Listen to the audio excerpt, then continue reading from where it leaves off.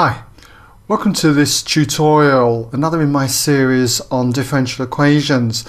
And what we're going to look at here is an example on cooling curves. So I'll just read through the question. We've got the rate at which a body loses temperature at any instant is proportional to the amount by which the temperature of the body exceeds room temperature at that instant.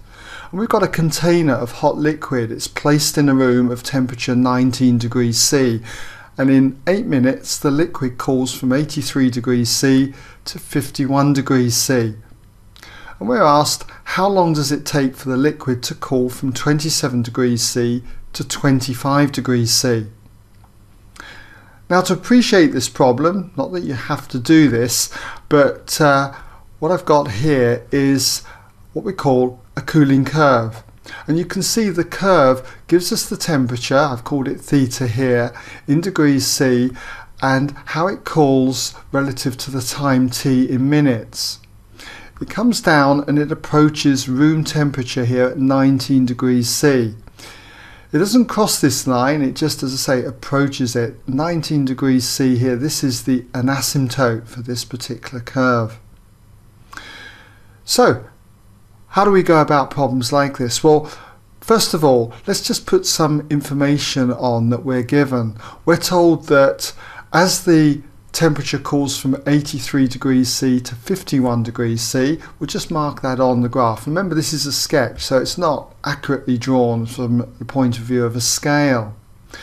But at these two temperatures, what I'm going to do is associate a time for these temperatures. So those times, let's say, are T1 and T2. And similarly, when the temperature goes from 27 degrees C to 25 degrees C, we'll mark those on, I'm going to let the time go from T3 to T4. So in this question, when it's asked us how long does it take for the liquid to cool from 27 degrees to 25 degrees C, that time is going to be given by T4 minus T3. So that's what we're going to be heading towards working out, T4 minus T3. So to do something like this involves differential equations. We've got to set up a differential equation which describes what we've got here, the rate at which the body loses temperature. We're told that the rate that it loses temperature, that's say d theta by dt. Let's start off by putting that in here.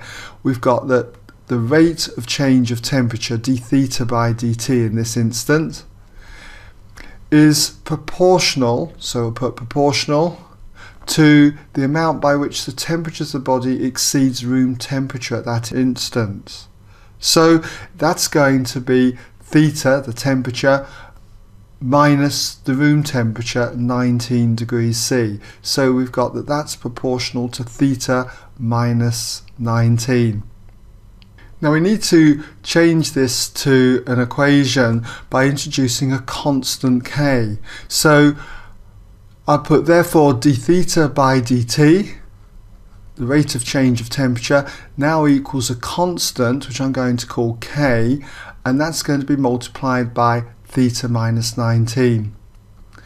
Now I could leave it like this, but generally we have k as a positive constant, and I know that the temperature is decreasing, the rate of change of temperature is decreasing. So the gradient here, you can see, is always going to be negative. So if I'm going to keep k as a positive constant, I need to introduce a negative sign. So be careful when you're dealing with positive constants and you've got something that's decreasing. You need to put a minus there. Okay, well, we've got this far. Now we need to solve this differential equation, and we do this by separating the variables, putting all the thetas on one side and all the t's on the other. And I'm assuming that you're familiar with this. If not, just look at earlier tutorials on this series where we separate the variables.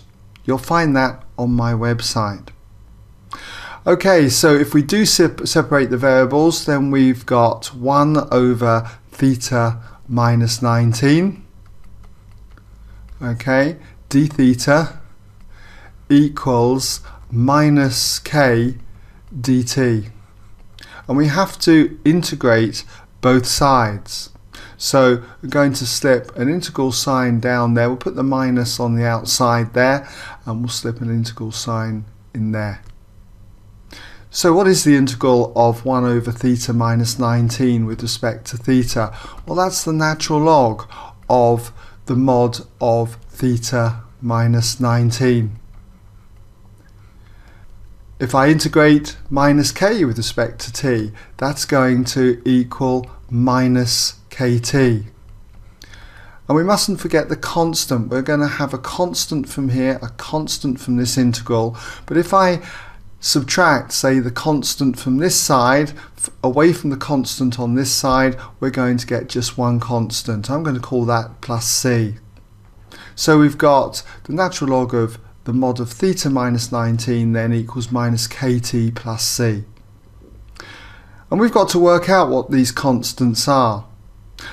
And to do that, I just turn to these initial conditions that we're given. We know that as the temperature went from 83 degrees to 51 degrees C, the time went from T1 to T2.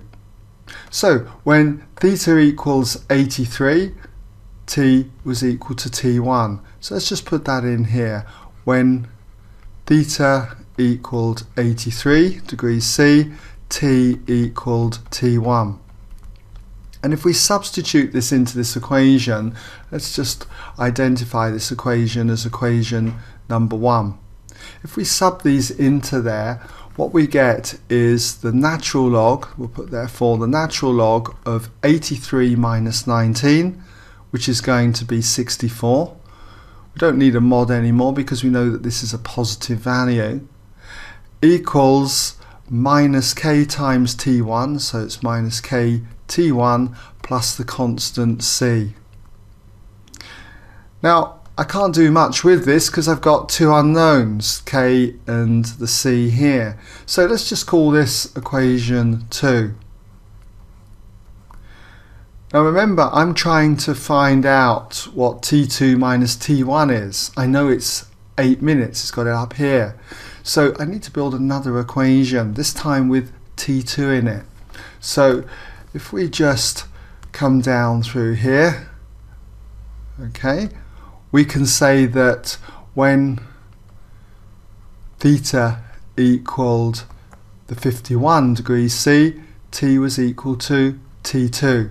So when theta equals 51, T equals T2. And if we do the same thing, that is substitute these values into equation 1, we therefore have the natural log of 51 minus 19, which gives us 32. So the natural log of 32, again we don't need a mod around that because it's positive, equals minus k times T2 plus the constant c.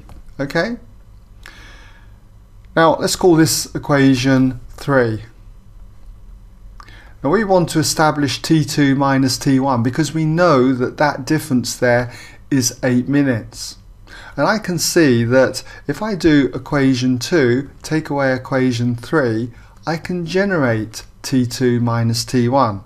Let's just put this down, that equation 2 minus equation 3, it gives us what? If we just take the right hand side, we've got 2 take away 3, so we've got minus kt1 minus kt2. Well, that's going to be plus kt2. So can you see that we would therefore have k bracket t2 minus t1. Okay. The constant c would disappear, this c minus this c would go, and then would have, this would equal the natural log of 64 minus the natural log of 32. So natural log of 64 minus the natural log of 32. So that's what we get when we do 2 take away 3. And if we use the rule here for logs, when you subtract, it's the same as dividing, that is the natural log of 64 by 32. So we therefore have k multiplied by t2 minus t1 equals the natural log of 64 over 32. And that's quite convenient because that obviously goes in twice, so we'll just cancel that out. 32 into 32 goes 1, but 32 into 64 goes 2. So we have that k t2 minus t1 equals the natural log of 2. But we know that, let's just put t2 minus t1 equals 8 minutes, okay, up here. So we can just put this into this equation. And so it follows that 8k, k times 8, let's just call it 8k, 8k equals the natural log of 2. So clearly, therefore, k must be equal to 1/8 multiplied by the natural log of 2. Now that I've got this, I can start to work towards working out what T4 minus T3 is, because this is the question essentially: how long does it take the liquid to cool from 27 degrees C to 25 degrees C? T4 minus T3. So I can now say that therefore when theta equals 27, T equals T3.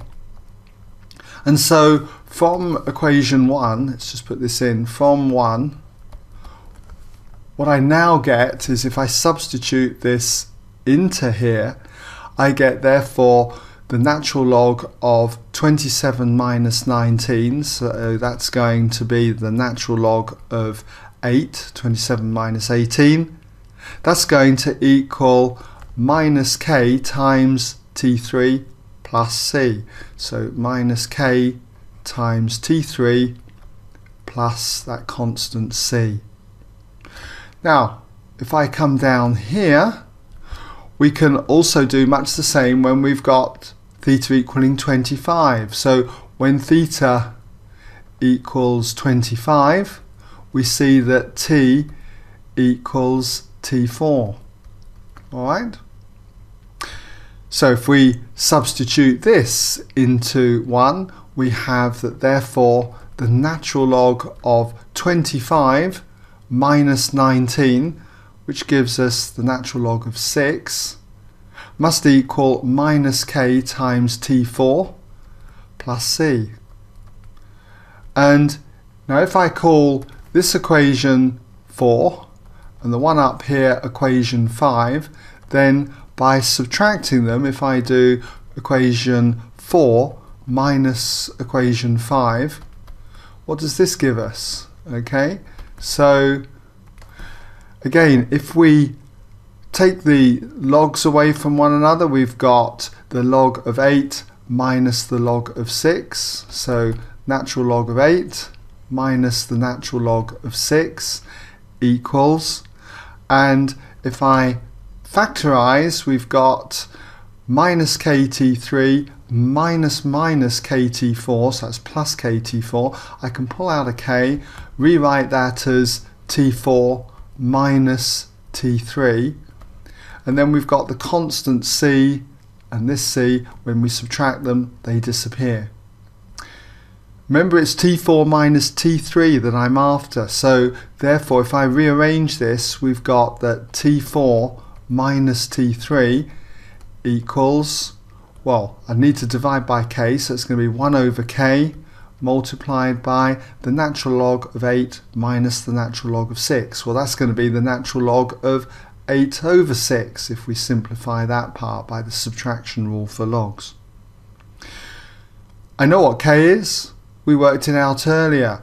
K was 1/8 the natural log of 2. So if I'm doing 1 over k, then, and I substitute this into here, we're going to get 8 over the natural log of 2. And that's going to be multiplied then by the natural log of 8 over 6. Or that reduces to 4/3 if we divide top and bottom by 2. Okay, so therefore that is our time that it takes for the liquid to cool from 27 to 25 degrees C. So if I was to write in here, therefore, time to cool, okay, equals, you could either write that as the exact form, or if you work that out on your calculator, what you get is 3.320 and so on. And that will be given in minutes. And you could write that to whatever accuracy that you want, okay? So, I hope that's given you some idea. A very long question. I've had to cramp it up, I'm sorry, but that's just so that I can display it all on the one screen for you. But as I say, I hope that's given you some idea how we can go about these kind of questions on cooling. All right?